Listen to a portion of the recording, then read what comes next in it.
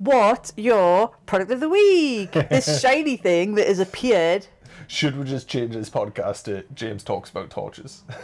You are such a magpie for torches, like. Have you bought this? No. Are you sure? Yes, it's a demo. Better be, because this looks very expensive. It is 1400-ish. And what is it? What is the name of this? This is the Apeks Luna X. Well, if I can say from a design point of view, what's this? This doesn't look like it's complete. This looks like it's a bit missing. That's very small. Look at this. But, it's nice though, but, isn't it? Well, it is, but that to me looks like there's something missing. And like I would smack it off, I don't know, the top of a cave or something, and it would just fall off. It's a light, not a hammer. I know, but it's like, I don't know, it just, I mean, I can see now, we're looking at it upside, there's 2 screws in this, it's never going to come off. But it just... This is British engineering in all its glory. I guess I'm just used to seeing like another big chunk on the back of that. So what's the difference between this and some of the other types of torches that I've seen? Why is it just that front bit? Because that's all it needs. I don't know. Well, why is the other one's got like a massive cylinder thing on the back of it? Most of the umbilical torches are about that wide. I would probably say this is just because this is new tech. Right. You're kind of paying for it. Yeah, I know what you mean. So the way they're laid out, I don't actually know. I'm not a torch manufacturer.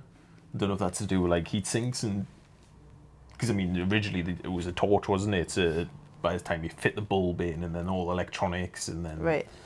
So because it's now like super duper LED stuff. Yeah, because it's super duper LEDs. So this is made by a well-known British torch manufacturer in another industry.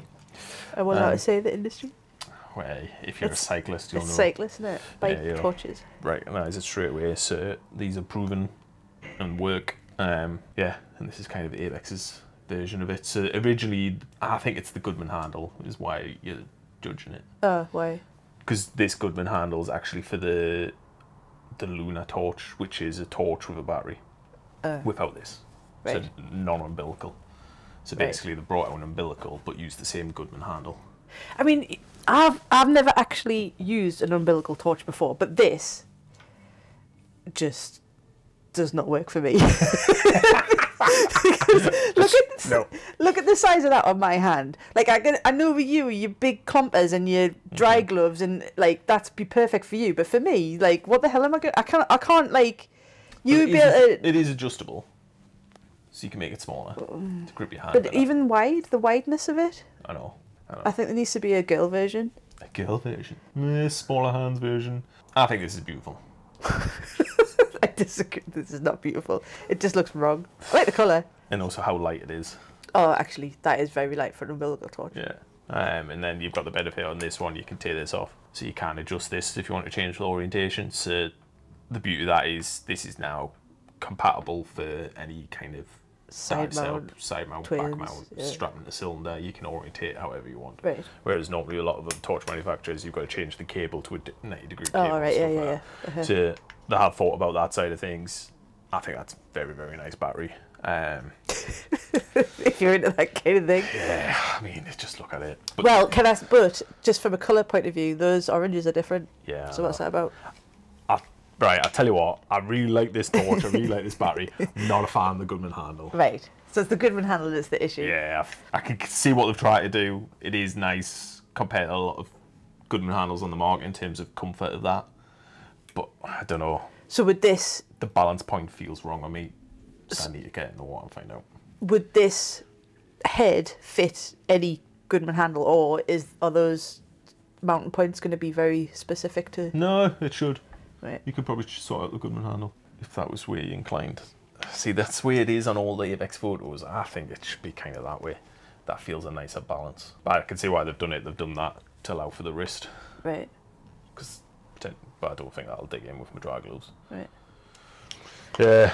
So what's the specs? I mean, we're just slating the colours at the minute. What's the actual specs of it? I think it's a good bit of kit. How many lumens? People with it. Max power is like 3,300 lumens for 3 hours or something like that. So bright. And then, right, so it lasts 3 hours. On like the high power. The high power. which I think is pretty decent. Now, the beauty of this is, with it being the LEDs, you can see it's got lots of LEDs in there. So what I'm trying to say is, basically on a lot of other torches, you can buy a torch and it's just a narrow beam, and then you have to buy a different torch for a wide beam, or you buy a very expensive one which you adjust so you can change the beam focus. Right. Whereas this, you can do all that. Right. So you've got high power, medium power, low power. Then you've also got ring. So it's just a nice big wide. You can have that nice big wide beam with a spot, or you can just have the spot on all three of them powers. Right. And in terms of select, are these the buttons? So yeah. So they don't look like buttons to me. So there's just two nice easy buttons there. Are they? Oh, right. Okay. Oh, sorry. I didn't realise that was the on button. That just played you. Yeah. And what we can also say is very intuitive, easy to use. It is, yeah. No need instructions, just press it and away you go. But what I do really like is that display. Oh, yeah. So that's your runtime. So yeah, so you can get a nice, clear, easy to use, and it gives you the runtime, and that's a live runtime as well. And you could use that as a hand warmer as well. Yeah, probably should turn it off. Yeah, so you get your runtime there. It's got colour coding for the battery life, but it just gives the runtime, which is more than enough. Like to say, I don't think any other torch on the market has got a live runtime. You're the torch guru.